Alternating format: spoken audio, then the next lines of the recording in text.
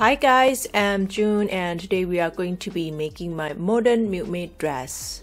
This dress has ruffled rather cleavage, a smock stitch on the back that helps the fit, and use spaghetti straps instead of the traditional ruffled sleeves, which give it the more modern look. This pattern is one of my personal favorites and I love it as a casual summer dress.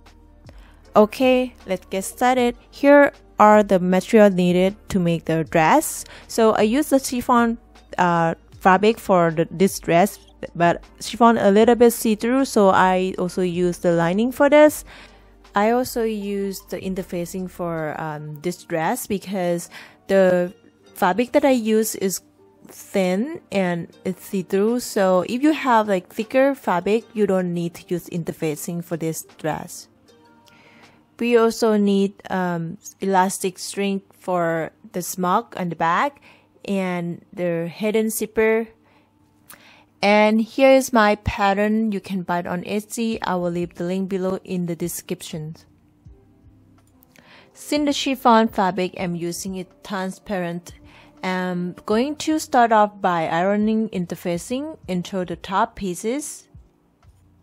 Just remember that if you use thicker fabric, you don't need to use interfacing at all.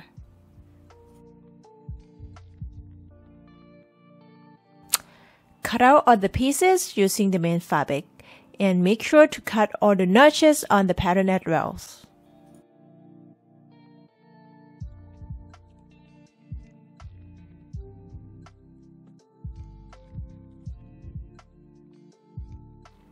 Here I'm cutting the fabric on fold for the skirt pattern on the front piece.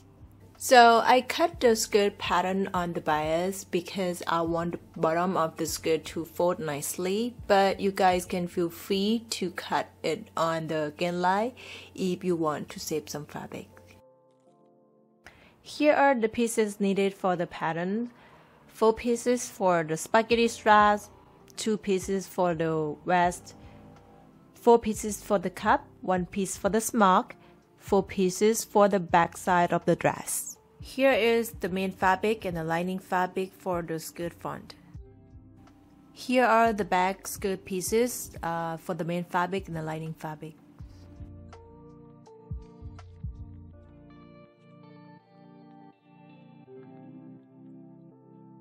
We are going to work on the smock piece first. The first step is to double fold and stitch the top seam of the fabrics. The elastic smock piece will give the top of the dress some stitchiness and allow the top sizing to be more forgiving on bigger busts.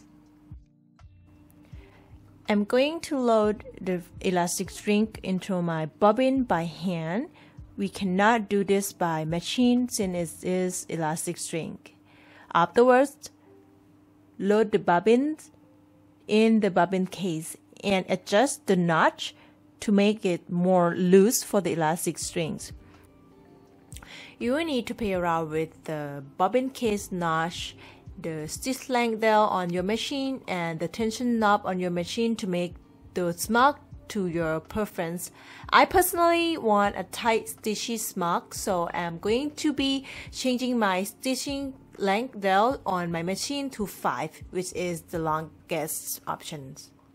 And I'm increasing the string tensions on the tension knob for my machine. Again, play around with different setting on your machine to get the smock how you like it. Stitch back and forth down the smock piece, leaving about half a centimeter in between the stitching. Making a smock piece is time consuming, but I think it will make the dress look a lot better in the end.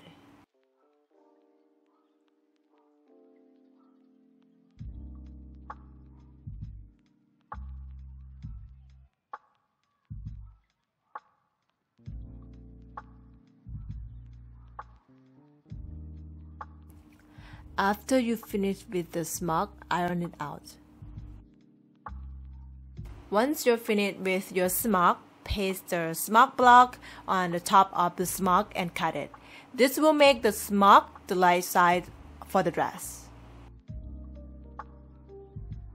and then sew along the side seams of the smock to lock the seams.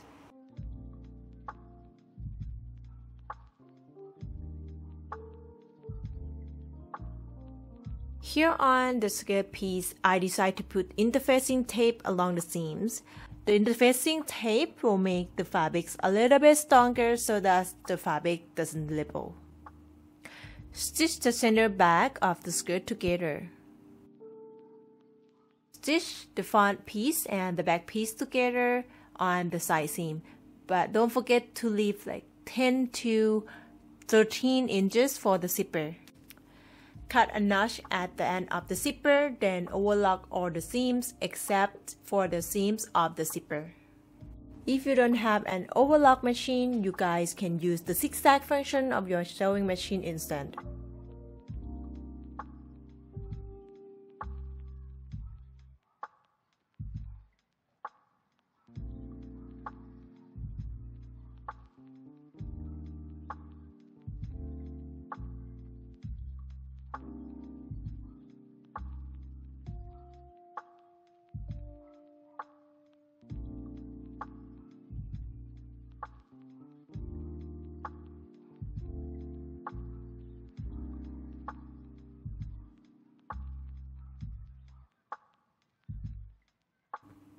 After you finish overlocking, press all the seams.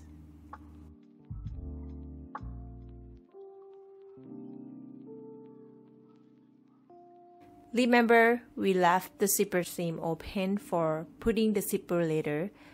Press the zipper seam open. Now we will be gathering the bottom of the bar. Adjust the stitch length down to the longest setting. Stitch 3 lines between the marked notches. Each line should be half a centimeter apart.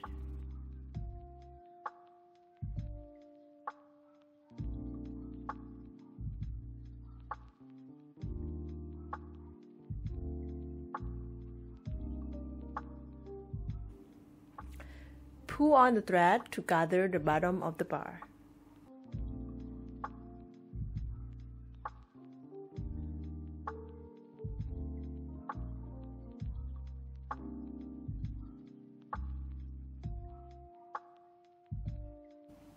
Stitch and lock the spaghetti straps for the shoulder. The spaghetti strap should be 13 inches to 15 inches depending on your size. If you don't know how to make spaghetti strap, check out my YouTube channel for the tutorial.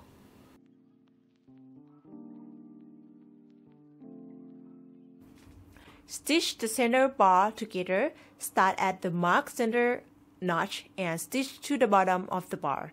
The top half of the bar will be where we have our spaghetti drawstring. Do this for the main fabric and lining fabric.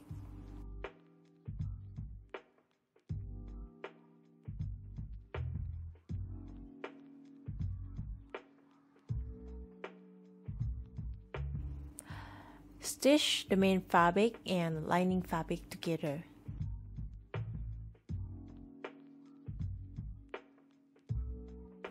Okay guys, when we stitch the lining and the main fabric together, we also need to stitch the center seams in.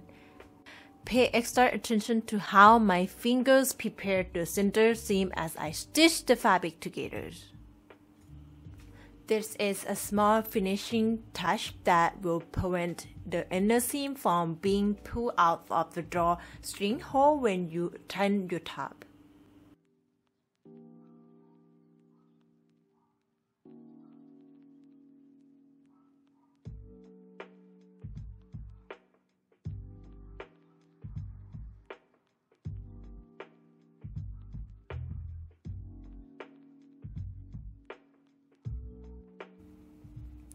Unfold the center seam and stitch it together.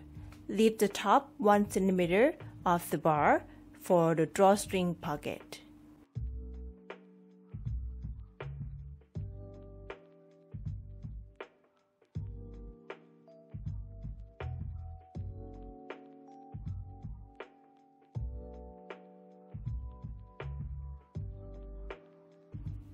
And this is how the drawstring hole should turn out. Now I'll stitch the drawstring pocket along the top of the bar.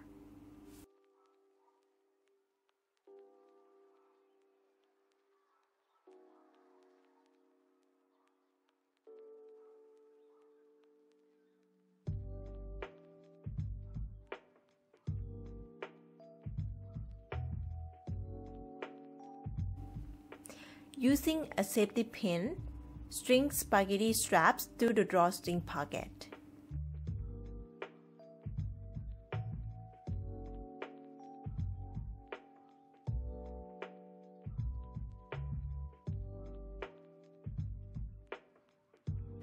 Two inches from the armpit, stitch and lock the spaghetti strap into the pocket.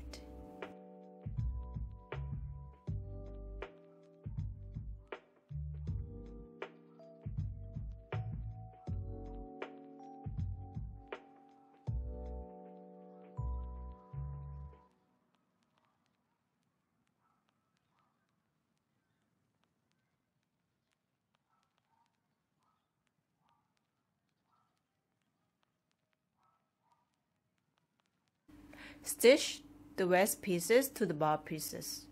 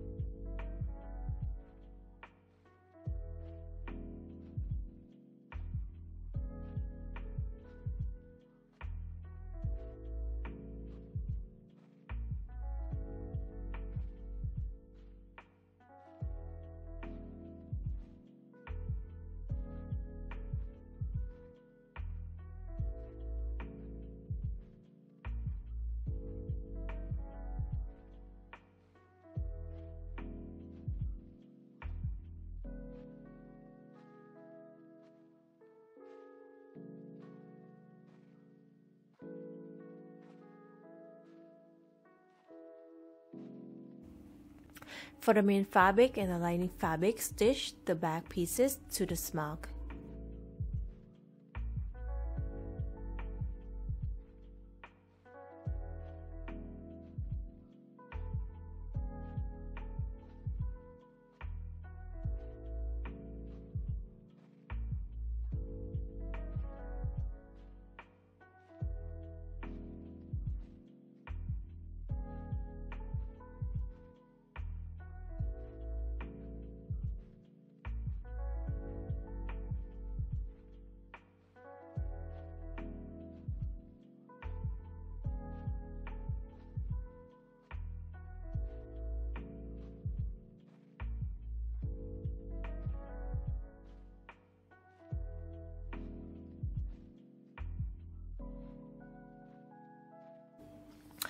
Alright, things are starting to come together. Hopefully you guys are all still with me. Now I will stitch the side together to connect the front and the back. I'm only stitching one side right now, and later on I will stitch the zipper side. So the way I stitch the main fabric and the lining together will be a little bit confusing because I want the seam to be as clean as possible. There are easier ways to stitch the front and the back together if you don't mind seeing open seam inside your dress. However, this is a really professional finish and is how I sew for my brand's customers. If you are okay with the open seams, go ahead and sew the pieces together how you like it. But I wanted to share this technique with you guys, and hopefully I don't confuse you too much.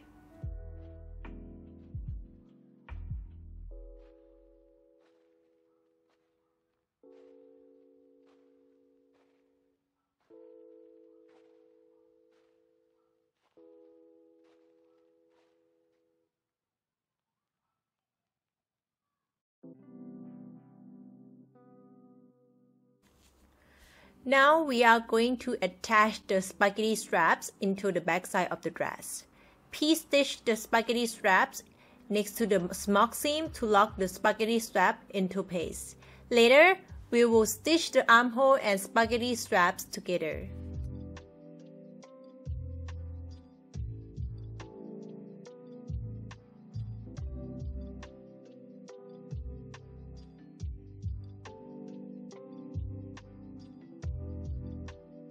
Pin and stitch the armhole piece to connect the main fabric and lining fabric.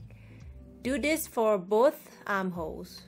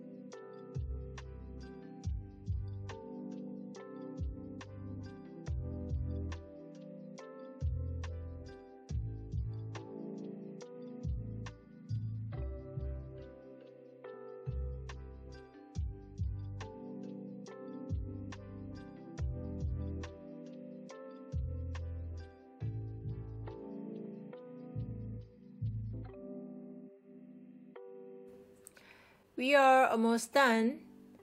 We will be attaching the main fabric and the lining fabric to the sides of the elastic smock. This part can be confusing, but if you follow these steps, you'll be left with a seamless finish to your stitching. If you are a beginner, feel free to stitch the top and skirt together and leave the seams inside of the dress. But in this video, I'm going to be showing you a seamless finish. Pin the top and the bottom of the dress together. Pay attention to how I pin the fabric to the smock piece in this video.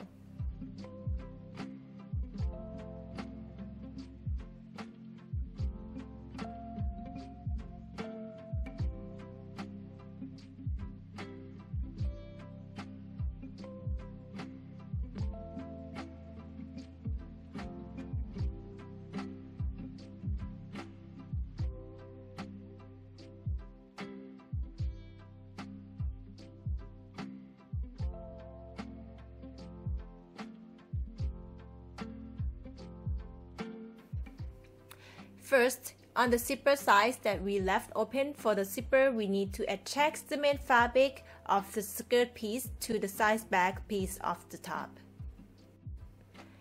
Afterwards, stitch the smock piece to the main fabric of the skirt.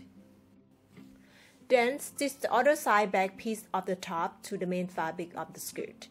Stitch all the way around the dress to fully connect the skirt and top until you reach the zipper seam.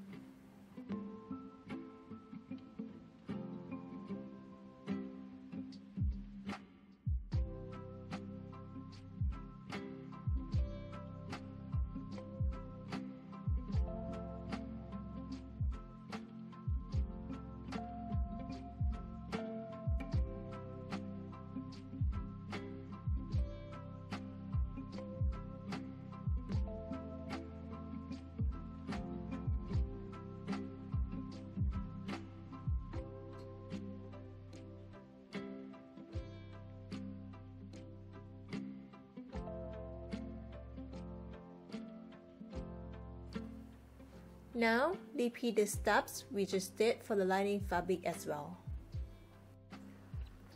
This is a challenging, confusing technique, so repeat the video a couple times if you need to.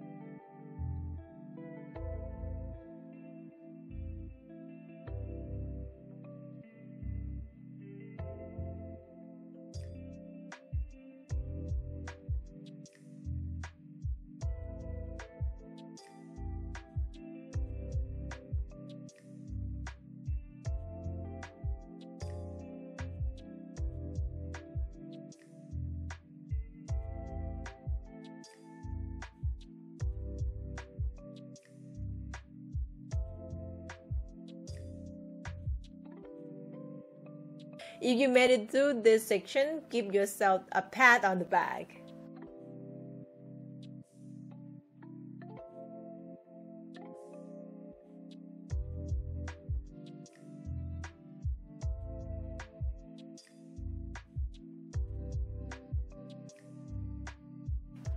I finished stitching all the seams. Here is how the result should look. You can see our beautiful seamless stitch. Now that we are done stitching the skirt to the top, it's time to attach the zipper.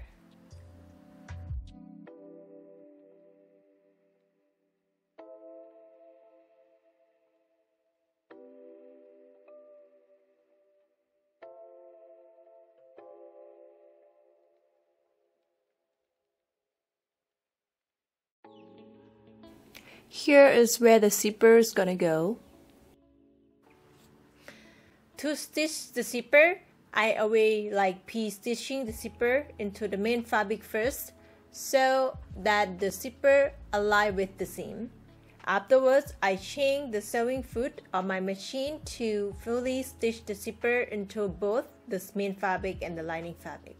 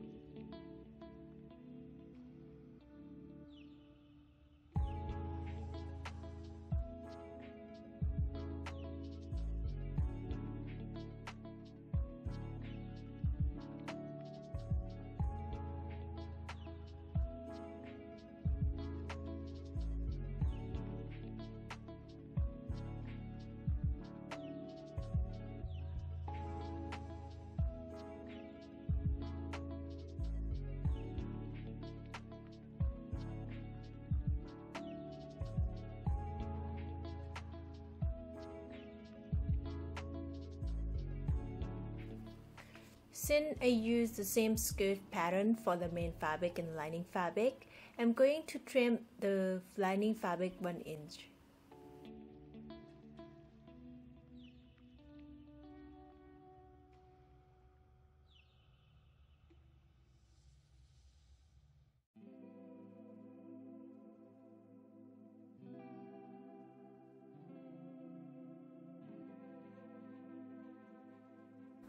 For the hem, I'm going to overlock the fabric first since my fabric is so thin.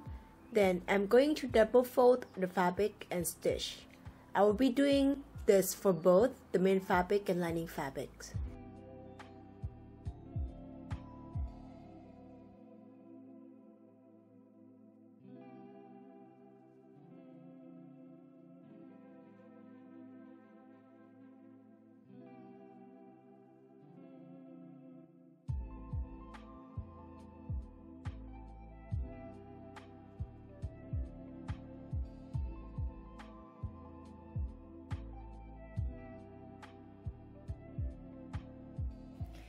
Here is the finished drawstring that we can tie. I'm going to clean up the spaghetti straps.